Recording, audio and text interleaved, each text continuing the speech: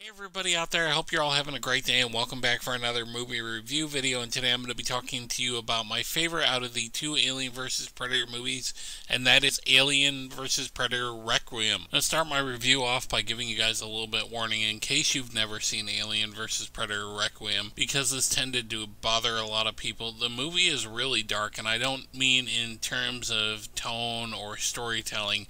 I mean that they filmed it really dark. It is hard to see a lot of the scenes.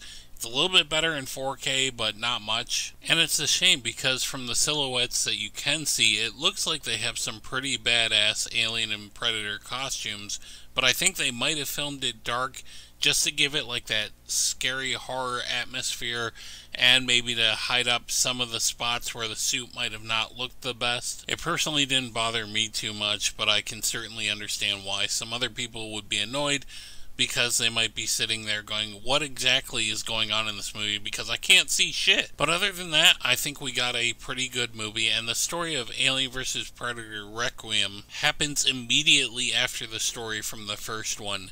If you haven't seen the first one, you should know that at the end of that one, there was a predator that was infected with an alien, and after the elders come get the body of the fallen predator, the pred alien is born on the ship. And the only thing I can think to explain what happens next is the alien must have instantly grown to adult size, because it causes havoc on the ship, and the ship is close enough to Earth to crash back into Earth in a small town in the middle of nowhere. And this movie is just freaking epic. It feels like the comic book Alien vs. Predator come to life. It's just gory from start to finish. And it did something up until now that we haven't seen before, and that is to have a chest burster come out of a little kid. Yeah, you could point to the little girl from Aliens and Alien 3 dying, but really we didn't see what happened to her. In this one, we see what happens to the kid, and they take it a step further, because there's a scene in the hospital with some pregnant women who are about to give birth that's absolutely brutal. After the Predator ship crashes into Earth, there's a signal that makes it back to the Predator homeworld, where there is a Predator that receives it, and he sets out to clean up the mess that would be the aliens running loose on the surface. And that is the best way I can think of to describe this Predator, is kind of a one-man cleanup crew. There is a human element to the story, but just like the first movie, these characters are largely forgettable and no one that really stands out. The movie tries to make you care about them, but I think it fails largely, and besides, that's not really why you're watching the movie.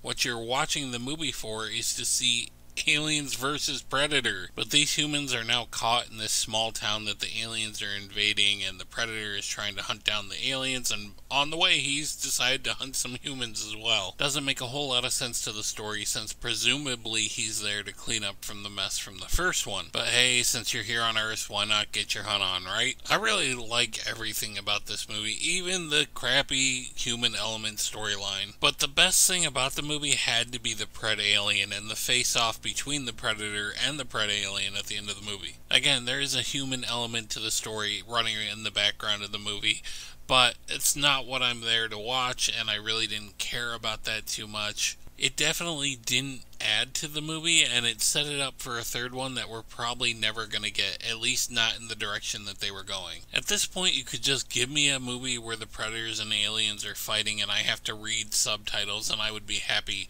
with no human element in the story at all. And that would certainly almost make a better storyline. There are so many things you could do with these two franchises, either separately or together, and I think we could get some really good storylines if we had some good writers working on these projects, and not the movie Prey that they ripped off from a fan film, but really good storylines. There's just an endless possibility on both ends of what you could do.